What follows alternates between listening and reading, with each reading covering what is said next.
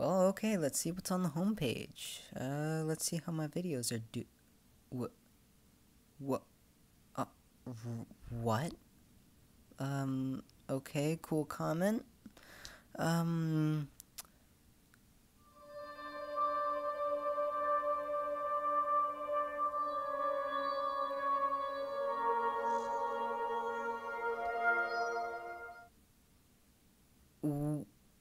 We need to talk about this.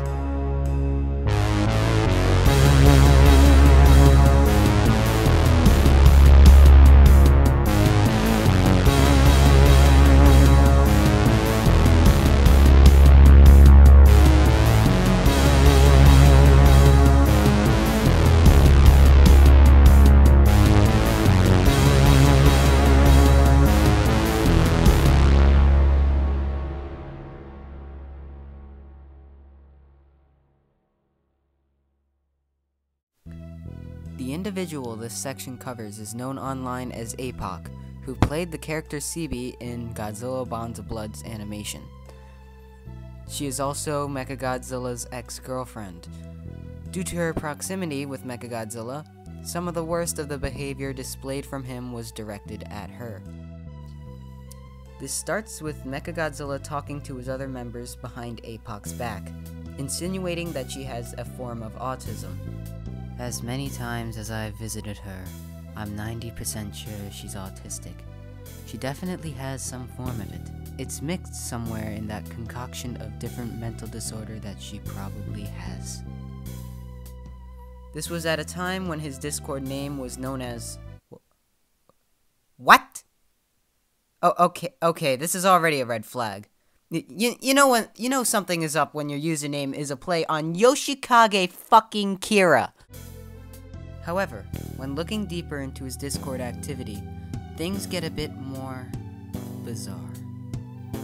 Mechagodzilla was known to create multiple Discord groups, oftentimes with no access to communication, thus making group cooperation and cohesion nearly impossible. But the fact that APOC was told not to interact with them, and kept in the dark about some of the chats entirely, well, it raises some suspicion. This culminates in the biggest manipulation tactic involving APOC, where Mechagodzilla says in one of his secretive Discord channels, "By the way, I need to reiterate something and put it as bluntly as possible. If APOC ever found out about the porn, especially the TGB porn, she would literally kill herself. And don't ask me why I let myself make that shit, because I don't really fucking know anymore." Yeah, it goes there. In order to hide the most revolting artwork, most of which are of his underage characters, he threatened the suicide of APOC if she were to ever find out. It would be terrible enough if this were the only case of abuse on the team, but unfortunately, there is more.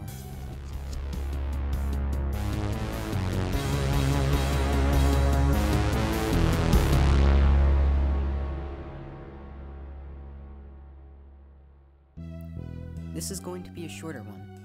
MZ was the musical producer on the project, but was eventually led to do other aspects of the project. At multiple points in the production, MZ was tasked to do all parts of production except for animation. This included music, voice acting, script writing, and so forth. This was all for the purpose of kicking another member from the team. At some point, MZ accidentally referred to Mechagodzilla by his real name, prompting Mechagodzilla to delete the message and leak MZ's full name. Mechagodzilla would later state that this was intended as a joke, but it does not appear to be so.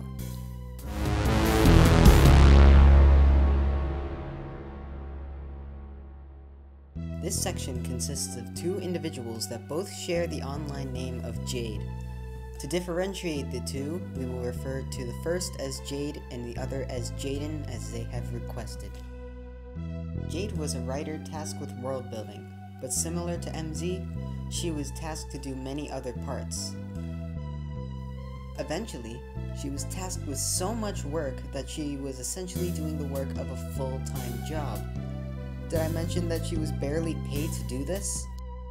Whenever Jade would try to do the work she was not immediately cut out for, she was angrily scolded for doing a bad job, yet was not provided any criticism, taking into account her massive burnout, troubles with parents, and very little pay. One can only think of the pressure Jade experienced.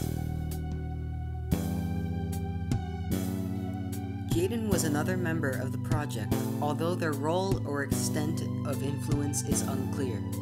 However, what is known is that they did have a near-death experience. Again, the circumstances of this experience is unknown. Mechagodzilla would use this information to practically torment them through jokes and other manners. Also being cheated out of a commission, it seems that both Jade and Jaden had quite the rough experience. Oh god, not this part. While Mechagodzilla was working on the Godzilla Bonds of Bloods project, he was actively fetishizing his own characters he created for the episode. These drawings ranged from suggestive to downright pornographic. I will mention that the majority of his perverted artwork revolved around his underage characters, especially CB. In one of the images is heavily blurred and censored on the Google document, which is in the description if you want a more in-depth explanation. Mechagodzilla drew CB and Tio in this manner. Let me count here. 1, 2, 3, 4... 41 times! Holy shit! What, like, 41 times, what the fuck? This is made worse when you realize that these characters are voiced by actual people, and thus these works can be seen as a depiction of the voice actors, which is a really fucking disgusting thought.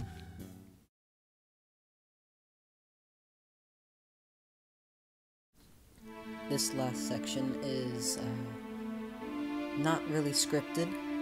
I have nothing to read here, so what I want people to take away from this video is that, although Mechagodzilla was not the most trustworthy person, people can change. I don't know if I'll be able to trust him again. You know, it kind of broke my heart a bit, when somebody I had, kind of idolized, yeah, I'll say it as that.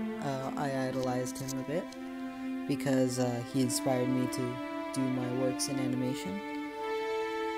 It was kind of sad to see that happen, to see everything, see him do what he did, and he deserves a bit of shame. And his absence is justified. So, I hope nobody else makes the same mistakes. I hope people can learn from this video, and the full document will be posted in the description. I did not make this document. That being said, I hope you, well, not enjoyed this video, but take something away from it. And if you learned something new, maybe go ahead and subscribe. Leave a like or something. You know, it helps me out. And, well, that's pretty much it. Have a good day.